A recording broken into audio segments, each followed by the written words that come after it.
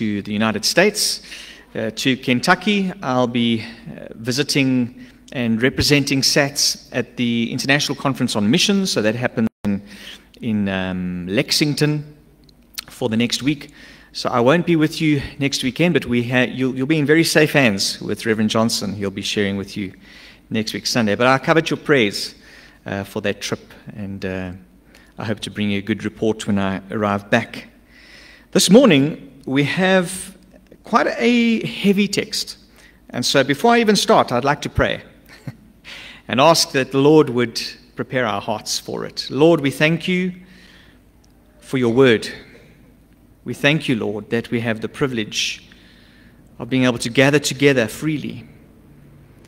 And Lord, as we work our way through these parables, sometimes we are faced with some wonderful truths, and other times we are faced with some difficult things that we must come to grips with.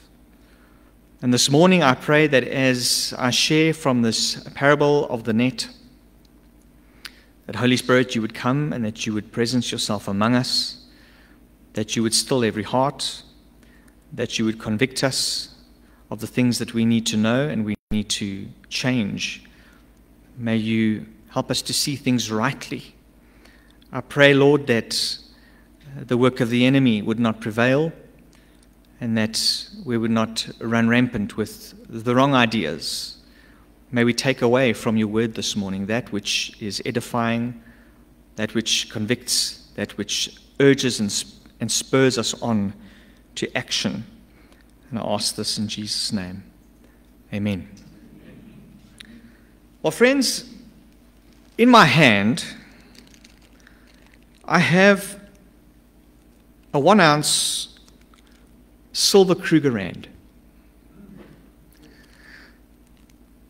It is 99.9% silver. It's the purest form of silver you can get. And it is in a little bag. And not only is it in a little bag, it's encapsulated in this little capsule, an airtight capsule, because it is so very easily tarnished. And pure silver has a tendency to develop milk spots. And if you touch it with your hands, there's a sense in which you can introduce oils and all sorts of funny things, and it will start to tarnish. And it's for this reason that people keep it in this airtight container. But the reason I brought this coin this morning was to illustrate the fact that it has two types of value. It has intrinsic value. It's valuable because of what it is, right? Because it's pure silver. Because it's been mined, it's been refined. And it has an inherent sense of value. It holds value. Even if I were to take this and we were to smelt it down, you're not allowed to smelt a Krugerrand, it's against the law. But if I were to smelt this down, it would still have value, because it would be an ounce of silver. But it also has a different type of value. It has an extrinsic value in that it's able to do something. And so we all walk around with paper money in our pockets, but some of the finance gurus say that that's not real money, that silver and gold is real money.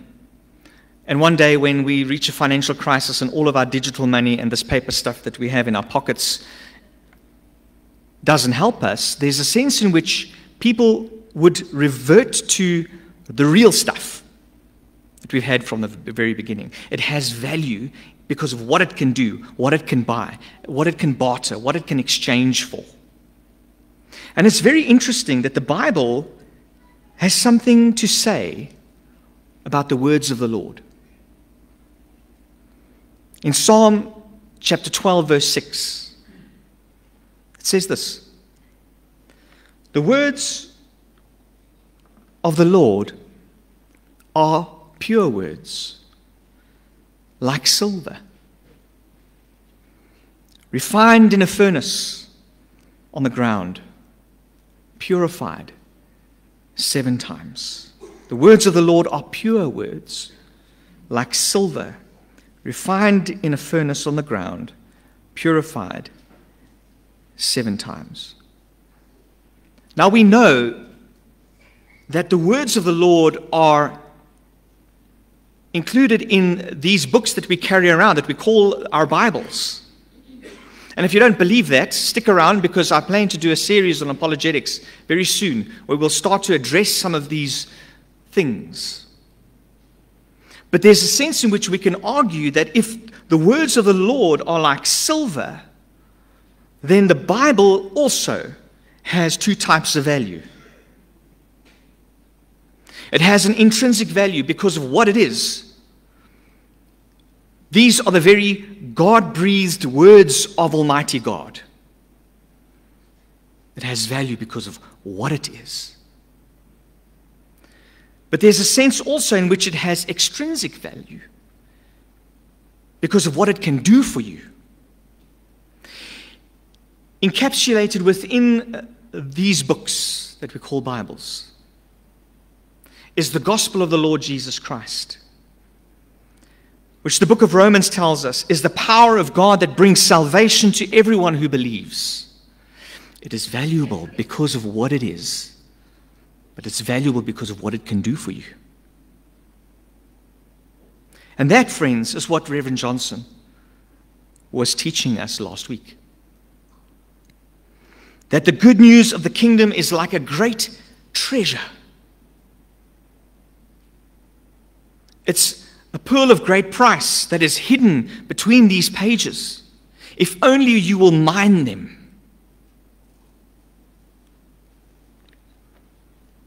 It is of such immense value that we would do well to sell all we have, to leave everything behind, to commit ourselves wholeheartedly to the lifelong pursuit and the acquisition of that treasure, the pearl of great price.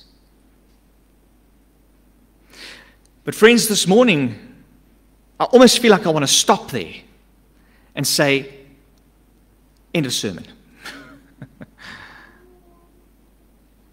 The challenge is, just as much as Jesus presents the kingdom in positive terms, he counterbalances this message with insight into the consequence for those who do not apply themselves to the mining of the treasures of God.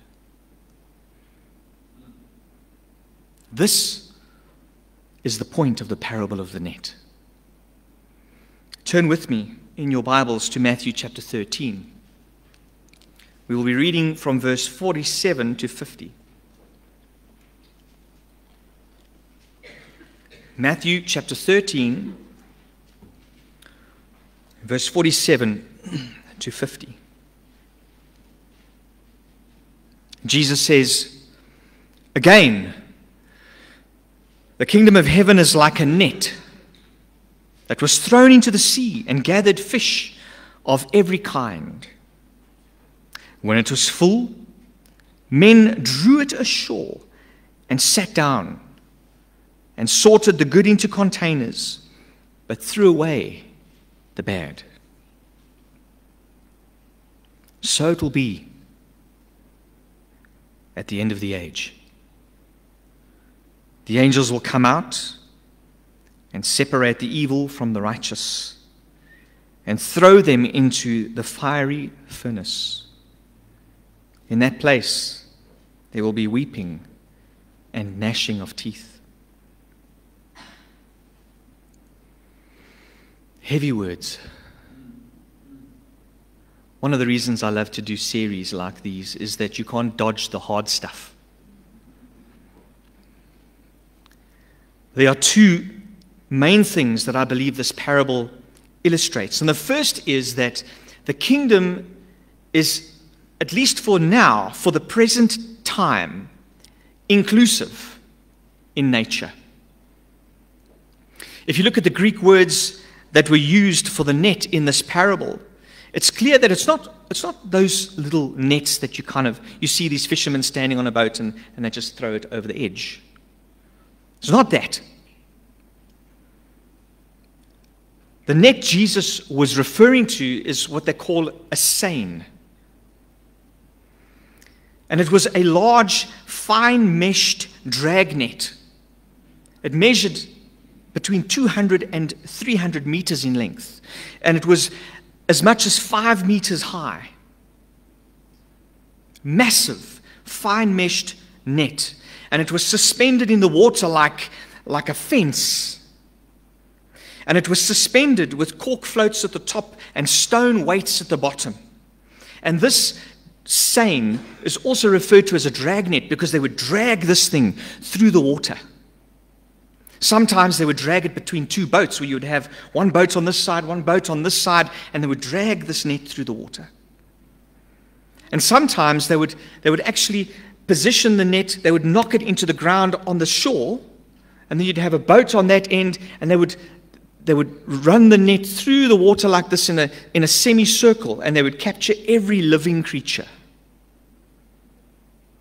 as they dragged it through the water. And there's a sense in which this net symbolizes the inclusive nature of the kingdom. Craig Keener says that there were 24 species of fish that have been identified in the Lake of Galilee. This is where Jesus was teaching. 24 species. Many of them were considered unclean. Many of them were inedible. You couldn't eat them. They would be thrown away. But there's a sense in which the net captures all of it. Come in is the message.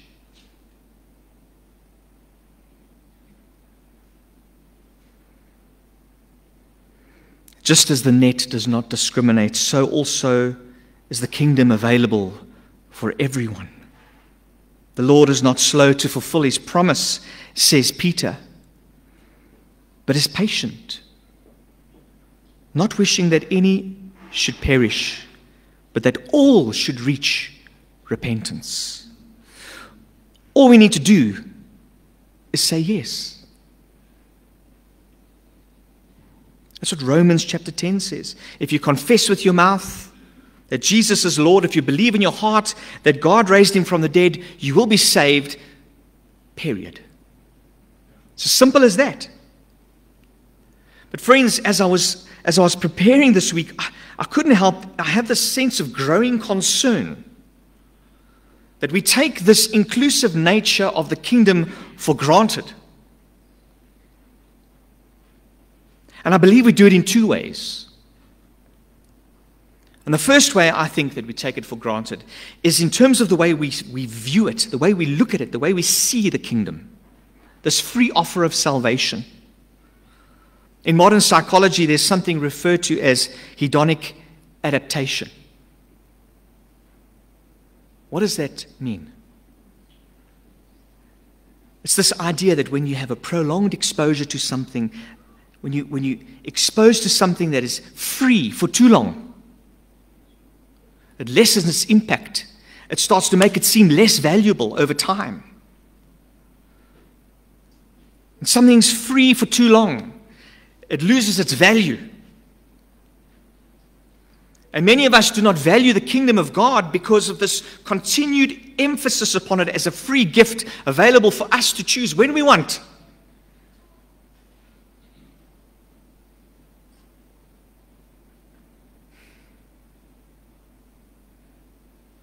The second reason I believe that we take it for granted is because how we respond to the gospel. Jesus says it's a free gift. You have the freedom of choice. We assume because we have this freedom of choice, we're in a position of power. I'll choose when I want to, how I like to, on my own terms.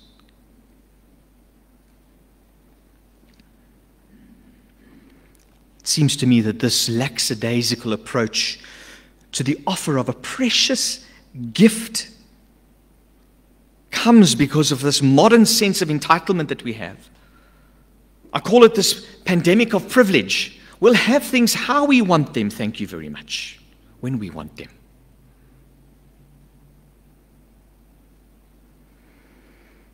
The trouble, friends, is that Jesus then goes on to say something very concerning. It's only inclusive for a window of time.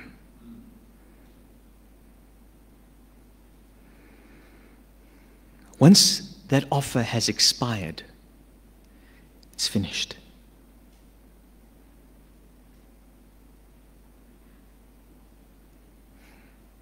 And this brings me to what I believe is the primary message that Jesus leaves with his listeners. And that is that there will come a day where the kingdom is exclusive. Jesus says, just as these fishermen will draw in their nets and sit down and will sort the good from the bad, so likewise will it be at the end of the age. When the angels will come, they will separate the evil from the righteous. They will throw them into a fiery furnace. There will be weeping. There will be gnashing of teeth. You may remember Jesus said something like this in the parable of the weeds just 2 weeks ago. I decided not to share about that difficult piece. We don't seem to talk much about hell these days. It's not popular. We live in this entitled culture where we have bought into a lie of hyper grace. God will forgive you. Don't worry about it. Sort it out later. Pastors would rather not ruffle feathers. They'd rather tickle your ears and tell you all of the niceties of the Christian faith. But Jesus spoke about hell very often. Very often, friends. In fact, he used this very phrase, the weeping and the gnashing of teeth, 7 times. Do you think he might have been trying to make a point? I'm trying to impress upon you the urgency of listening to our Lord this morning. Perhaps it is because he created that place. He knows what goes on there. He doesn't want to send you there. It is because he knows what goes on there that he speaks with such urgency to say, avoid it at all costs. There is a free gift of salvation. It is precious. It is wonderful. Take it. Please, take it.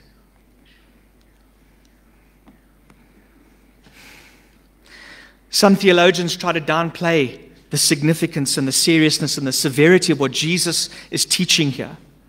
Some will say to you, well, no, God is a God of love. He won't send anybody to an eternal damnation. Some will say, well, it's all it really is a separation from God. He puts you over there and you sit over here and you see him over there and you see all of the redeemed and you long for that, and so that's your punishment. A psychological, emotional turmoil. Some others will say, now hold on a second, God is holy. He will not tolerate sin. He will not make an exception. He will send those who deserve it to where they belong. And they'll argue and say, well, God will just annihilate everybody. To put an end to the suffering. None of these views, friends, does justice to the biblical text. I'm sorry to have to share this message this morning. It's hard for me. I have a friend at SATS, a colleague. He's moved on now, but he completed a PhD with a focus on this phrase: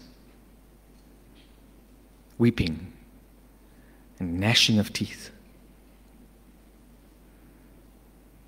And what he did was he looked at all of the Greek words and he studied the semantic range of the Greek words. In other words, the depth of meaning available in all of those words. What do they mean? And he engages with all of these arguments where some people say, well, it's just a psychological thing, it's an emotional thing, it's not really all that serious. He concluded that Jesus was referring to an eternal, inconsolable suffering that incorporates the whole person, body, soul, and spirit, where excruciating pain gives rise to frenzied anger and an aggressive expression of hostility towards God, where those who are in agony weep and grind their teeth at him.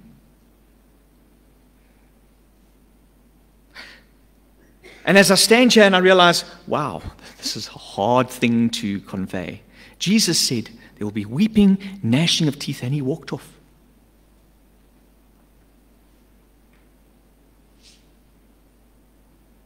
He left it to sink in.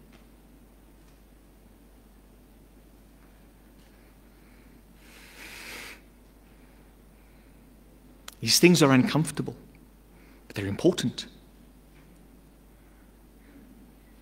And Jesus says it over and over and over and over and over and over and over again. The parable of the weeds, the parable of the net, the parable of the 10 virgins, the parable of the great banquet, they all tell the same story.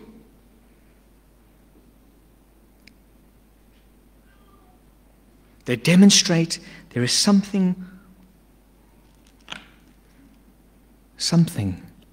wonderful, a treasure that's on offer. Something worth selling everything over. Something worth giving up everything for. Something worth dedicating your lives to pursuing.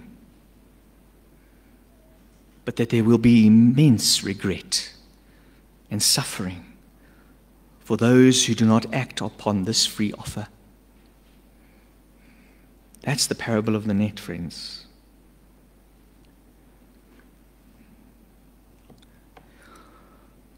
As we come to a close, I'd like to invite you to close your eyes for a moment.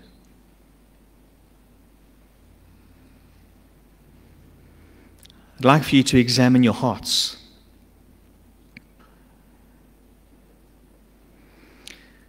Have you acted on this free offer of salvation?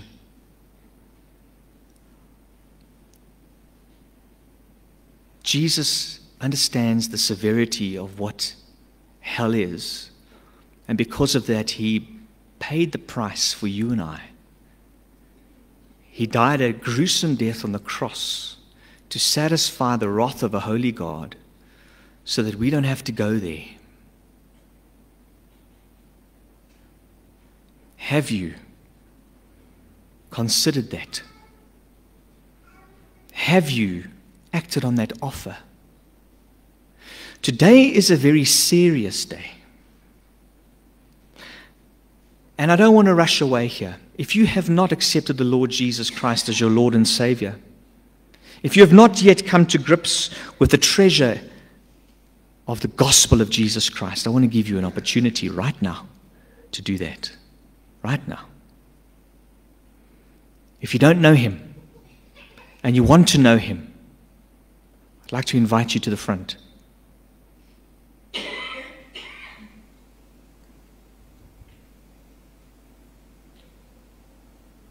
And as we wait for those who might potentially want to commit themselves to the Lord Jesus Christ this morning, the second thing I want you to consider is your sphere of influence.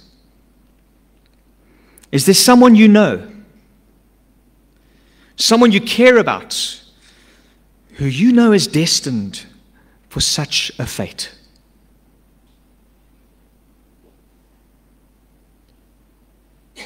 Is there someone with whom you should share this gracious hope of redemption offered by Jesus Christ? Will you commit in your hearts now to do that?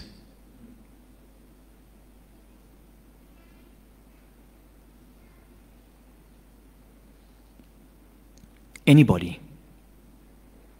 Perhaps you have given your life to the Lord, and perhaps you have swayed from Him. Perhaps you want to recommit yourself. Jesus uttered these words for a very serious reason.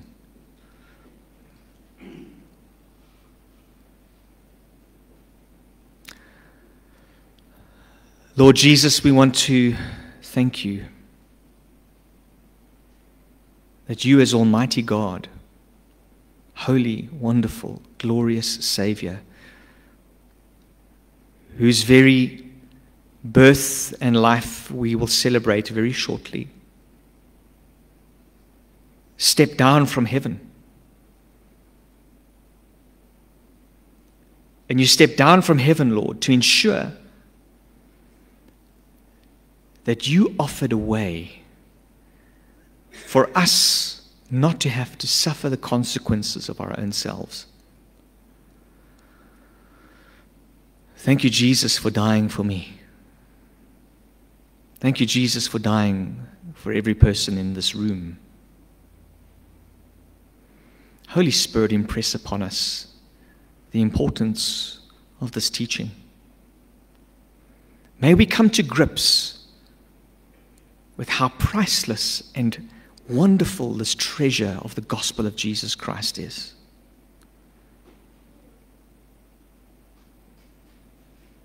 We love you, Jesus. We thank you for what you did for us. We thank you that at Calvary you paid the price for us, so that one day you can look upon us and say, welcome, my good and faithful servant. And Lord, even as we sang this morning, I pray that each and every person in this place would offer themselves up to you and say, here I am, Lord, send me. Send me to share the good news of the gospel with those who have not yet heard it. Help me in my small way to spare them the things of which you spoke. Lord Jesus, impress upon us the importance of this thing. Please, Lord, give us a sense of urgency for the gospel. Give us a sense of urgency for the lost. Impress upon our minds and hearts those whom you would want us to engage this week. Please, Lord, we thank you for the precious gift of salvation. Thank you. Thank you, Jesus. Thank you, Jesus. Thank you, Jesus. Amen. Well, friends, this morning we also have a